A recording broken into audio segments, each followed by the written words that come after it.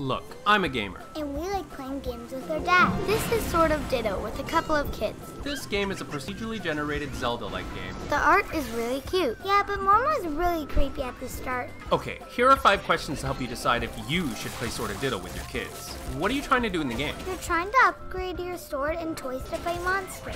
Yeah, and you're trying to help the village by defeating Mormo.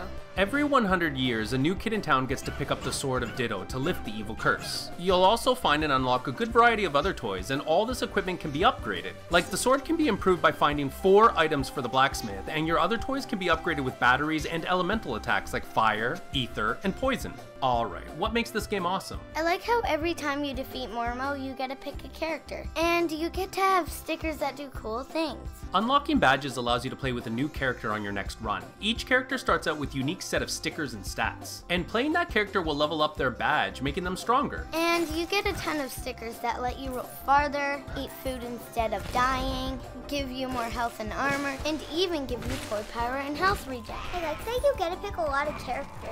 You can summon zombies, and the caves are super cool. Okay, so what things do you need my help with? When I'm fighting a high level boss, and how to unlock some doors and puzzles. Defeating Mormo because it's really hard. I try not to die, but then I sometimes die. Yeah, luckily the game supports 2-player local co-op. This was cool because my kids could come into my world and drop out when things get too tough, and I could join them in their world and help them out with their run. Now, what do you wish the game did better? I wish it could give you desserts that are rare. Like maybe you could eat ice cream or banana split. Did you try the Mormo corn, ethered apples, or ether puss sticks? Gross.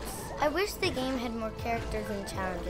Like, maybe Mormo could make us weak for a day. Ooh, every time you face Mormo, win or lose, the world will restart and reassemble, and Mormo will drop a curse on you to begin your next run. This could be anything from giving you a time limit before the big fight, an ether storm which makes the environment more hazardous, and even being chased by a nemesis who makes general progression more perilous. So, would you recommend this game for families? Yes, because if you really like a game with action, you like this game. Yes, because it is very cute, and I like the style of the game. In the end, I had a fun time playing this game. I enjoyed getting a random assortment of toys each run, and solving the procedural dungeons, which also randomized certain buffs and debuffs. I also really liked the art style, which made me feel like I was playing in a cool stylized painting.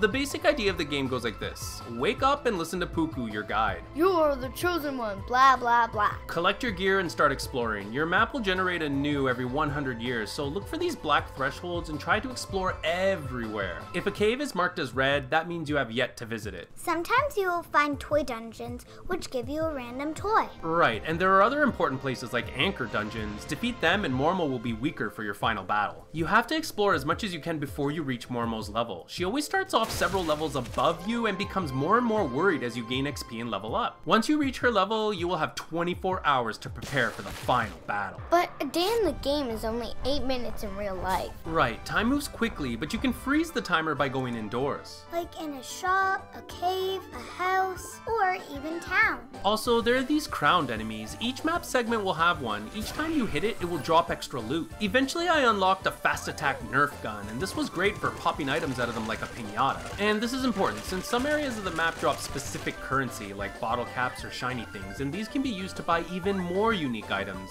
And there are a lot of other places and secrets to find, like... These cracks in the wall can be opened up with an explosion. Yeah, and there's a beach where you find boxes with cool things inside. Visit the Stonehenge and sacrifice an item for a new reward. We found out that sacrificing 5 of these icons will give you a secret ending. There's also 5 colored orbs. If you find all 5, bring them to the waterfall for something special. And if you find the lost penguins, pick them up. The boss penguin will give you more space for bombs. There's actually a good bit of content and secrets in this game. You might have to look up some things online, but hopefully this video helped a bit. Oh, I almost forgot. You collect these crystal shards, which you can use to buy things like extra lives or extra time to level up and explore. But be careful. After you fight Mormo, Serendipity will ask for crystal shards to hold items for you to give to the next sword 100 years from now. Each subsequent run will get much easier if you plan ahead and save up enough shards. Tell us your favorite character in the comments. Mine is the mouse. Mine is the kitty because she looks like our cat. Zombie apocalypse is here!